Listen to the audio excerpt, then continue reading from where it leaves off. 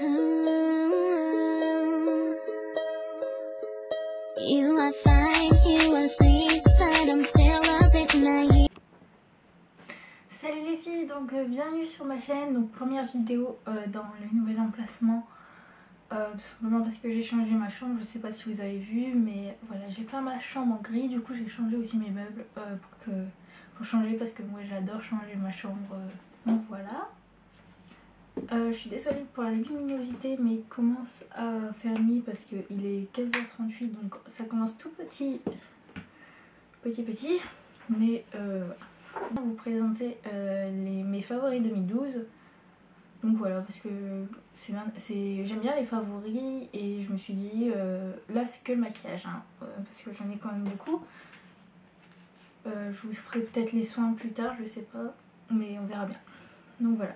Donc je commence en premier avec une palette que tout le monde connaît, que beaucoup en parlent sur YouTube. C'est la Naked d'Urban Decay. Je l'ai beaucoup utilisée, sachant que je me maquille pas tous les jours.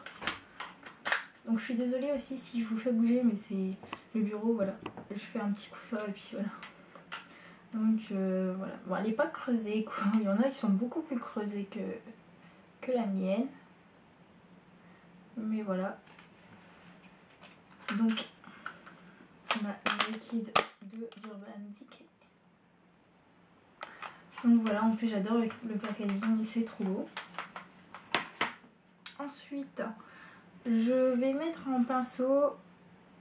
Donc c'est pour le teint. C'est le seul truc pour le teint que je mets. Vous allez me dire, mais pourquoi elle met un pinceau à fond de teint alors qu'elle met pas de poudre ou de fond de teint dans ses favoris? Tout simplement parce que moi j'ai pas testé beaucoup de trucs pour le teint, j'ai beaucoup plus utilisé pour les vernis, pour les yeux, pour les lèvres, bof bof quoi, mais voilà, mais ce pinceau est si doux, il applique si bien la poudre, il prend beaucoup, entre guillemets, il prend assez de poudre quoi. Donc c'est le Powder Brush de chez ELF. Voilà. Je vous ai tout dit dessus. En plus, voilà, le pinceau est super beau. Pour le maintien, c'est super bien. Moi, j'adore. Et en plus, on reçoit avec sa pochette. Bon, la mienne est un peu crade maintenant, mais voilà. Donc, super pinceau. Ensuite, pour les yeux, je vais continuer dans les pinceaux. Je vais mettre le Professional Blending Eye Brush de chez ELF toujours, donc je vous montre pas l'écriture mais il se présente comme ça. Voilà, il estompe super bien, il est assez souple, que dire de plus. Donc aussi je suis désolée, j'ai un truc sur mon nez, c'est moche mais bon voilà, je suis avec. Donc voilà, en plus le manche est assez long, donc on a beaucoup de maintien.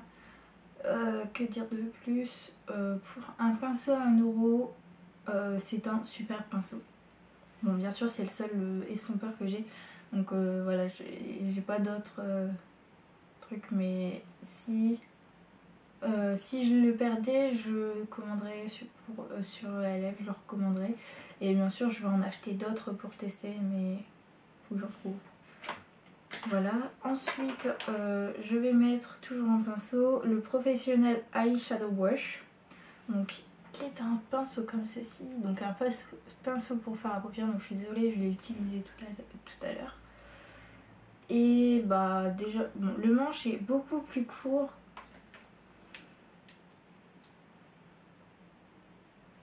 que l'autre, hein. On est d'accord. Bon, encore, ça va. Voilà, j'ai quand même... donc il y a un petit bout qui dépasse ici, ça me va. Le pinceau est plus gros, bon bah ça, voilà, on s'en fout, mais... Voilà. Je l'ai lavé avec un truc pour les cheveux secs parce qu'il piquait et j'ai vu une astuce donc sur une chaîne, je ne sais plus laquelle, et du coup bah je l'ai fait et ça marche super bien. Même ma nièce a vu le résultat. Bon, ma nièce elle a 6 ans donc je lui ai mis un petit fard à paupières qui se voit pas, mais voilà, juste comme ça quand on se voit, c'est pas souvent, alors elle aime bien, voilà, mais bon, c'est pas très grave encore. c'est pas du rouge à lèvres rouge quoi. Mais voilà, donc voilà. J'ai rien à dire de plus. Toujours pour les yeux, je vais mettre mon mascara Scandalaze. C'est le seul mascara que j'ai utilisé cette année, tout simplement parce qu'il n'est pas fini encore. Il s'est vidé, oui, mais il en reste encore quand même pas mal. La brosse est comme ceci, elle est démente. Bon, le packaging, ils auraient pu quand même trouver une autre couleur que fluo, orange fluo. Hein, parce que voilà, mais bon, je suis en train de perdre voix. C'est mon mascara préféré de tous les temps. Enfin, après il y a quelque chose qui peut le dépasser, parce que c'est le seul que j'ai testé depuis que je suis à fond dans le maquillage. Donc voilà. Mais Rimmel London, c'est une de mes marques préférées, donc voilà, donc c'est... Et ensuite je vais mettre, pour les yeux je crois que c'est tout après, ouais. Je vais mettre un liner, donc c'est le seul liner que j'ai testé cette année aussi. C'est le Super Liner Perfect Slim de chez L'Oréal. Donc déjà le packaging est dément. Ok, vous allez me dire c'est qu'un packaging, mais voilà. Bon, ils auraient pu mettre pour que le bouchon tienne ici. Ça aurait été un peu plus pratique parce que après on pose le bouchon, il peut tomber et après on ne le retrouve plus, ça c'est assez con. Mais voilà, on a un bon maintien de l'eyeliner, donc voilà. Et la mine est super grande et elle est super pratique. Moi qui n'ai pas agile avec les eyeliners, bon au début oui j'ai eu du mal 2-3 fois, mais après mon eyeliner je le réussis. Donc pour dire qu'il est tellement bien que j'arrive à le manier. Donc après est-ce que je vais essayer en pot ou je vais reprendre celui-là ou un autre feutre ou en pot là, mais en pot mais avec déjà la mine. Donc je sais pas encore ce que je vais faire. Donc ensuite pour les lèvres j'ai mis mon rouge à lèvres de chez Yves Rocher, donc le numéro 51. J'espère que ça va faire la macro. Donc voilà, qui est comme ceci. Il est dément. Oh, j'ai oublié un truc pour les yeux. 23. Voilà comment il se présente. Voilà. Voilà. Et puis le packaging est assez joli. Bon, je suis pas fan d'Yves Rocher, mais j'adore ce produit-là. Ensuite, donc pour les yeux, je reviens aux yeux, j'avais pas vu. Je mets dans l'ordre, donc j'ai 3 trucs que je mets dans l'ordre par couleur en fait. Donc voici le 3e. Donc c'est les couleurs tattoo de chez Je Mets. Donc le 3e c'est le 05 Eternal Gold, qui est une couleur démente. Je les mets dans ma favori parce que la couleur est super pigmentée. Déjà dans le pot, voilà, on voit super pigmenté, donc c'est sûr que ça, je pourrais pas le mettre. Les couleurs tattoo, je peux pas les mettre pour les cours, donc voilà, là c'est mort. Voilà comment il se présente. Super dément. Je l'ai mis une seule fois celui-là. Donc hop. Le deuxième, c'est le plus pigmenté des 3 que j'ai, c'est le 55 Immortal Charcoal.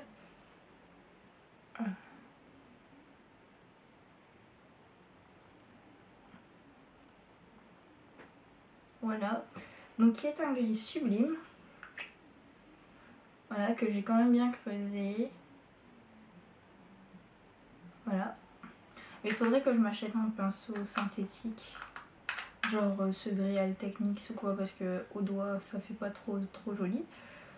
Moi aussi je les mets avec une base en dessous parce que sinon ça file dans les plis quand même. Mais avec la base ça tient toute la journée.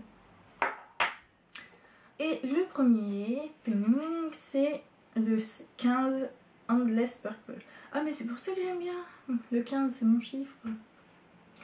Donc voilà.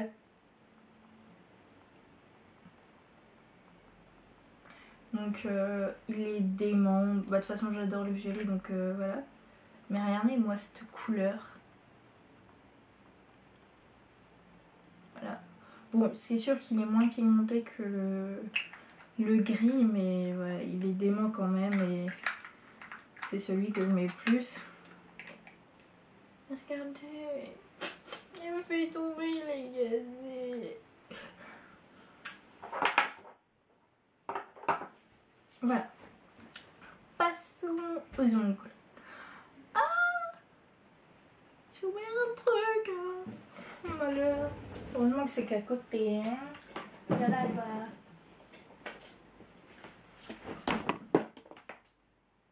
Oula, il y a des ailes maintenant. Oui.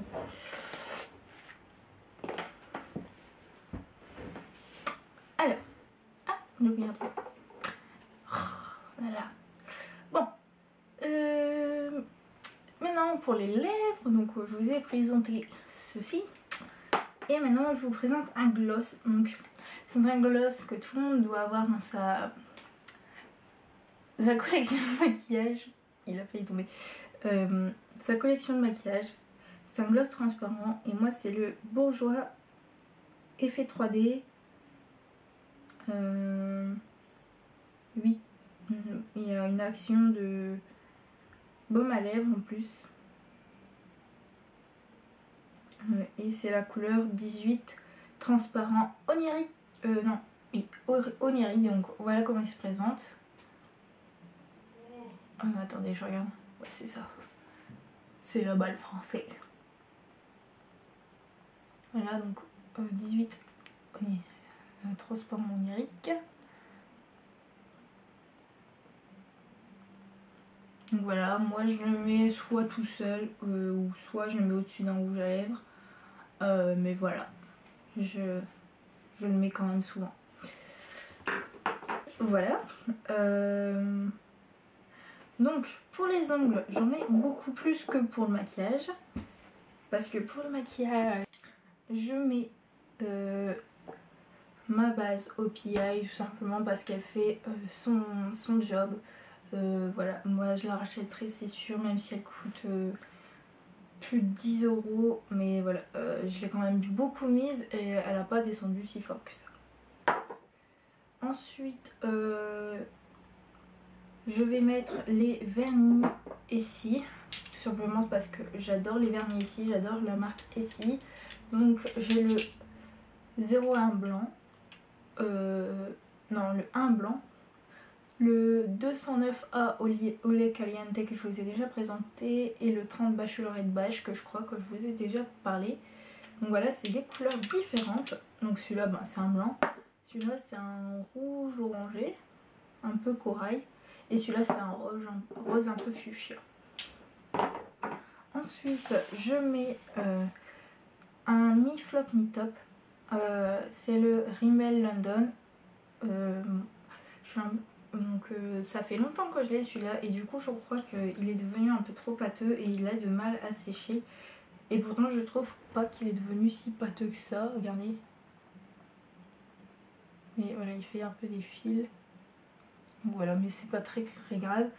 Mais voilà, il sèche très très mal. Et moi qui suis impatiente, je le mets plus du coup. Mais je l'ai quand même bien descendu. Voilà, et c'est le 297 Show Off.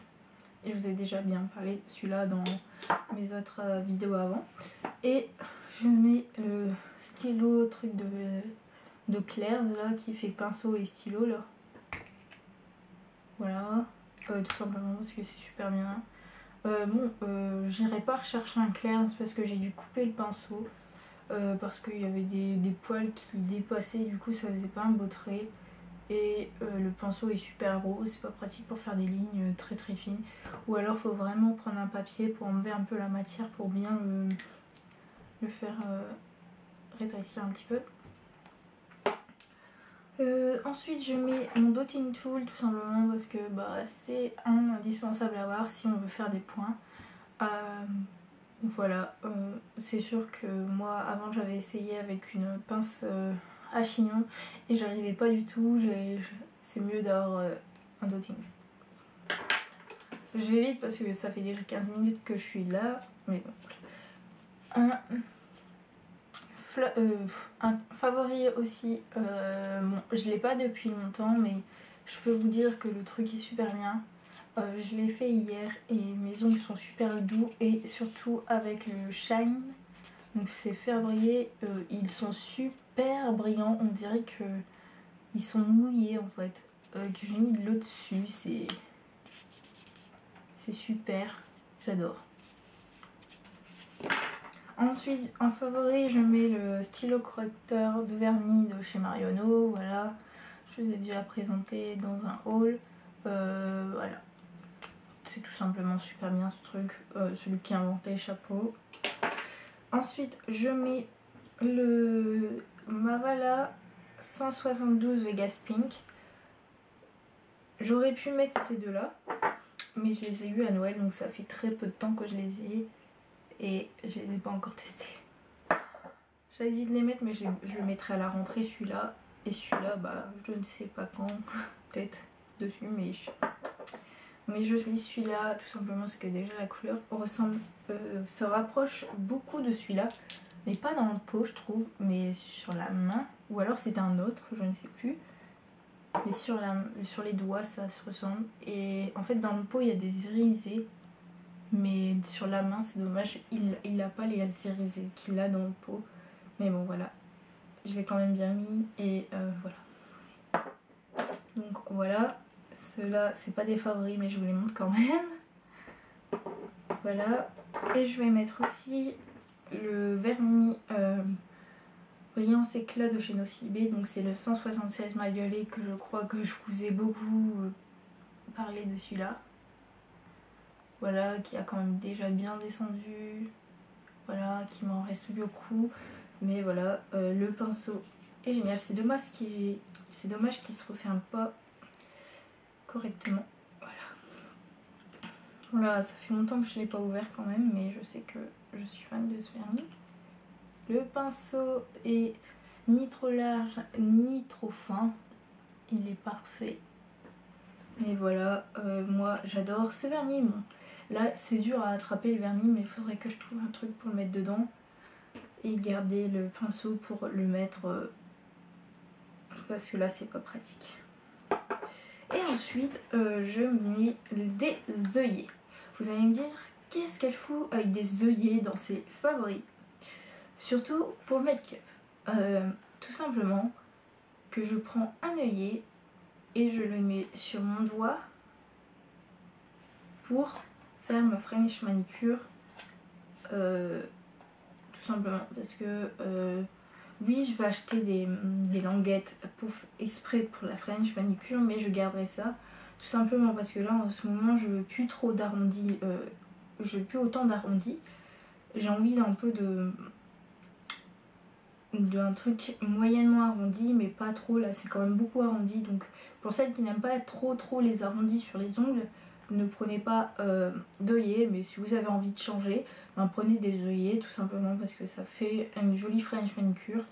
Et j'ai fait une French manicure sur quelqu'un avec ça, elle m'a dit je vais faire ça comme ça parce que déjà de une ça fait super beau et de deux c'est super pratique parce que ben, les œillets c'est vrai qu'on s'en sert pas beaucoup. Et voilà, si vous avez des enfants vous allez devoir en acheter et ils vont pas les utiliser, donc ça peut être une astuce pour votre French manicure. Voilà. Donc voilà les filles, je pense que c'est tout.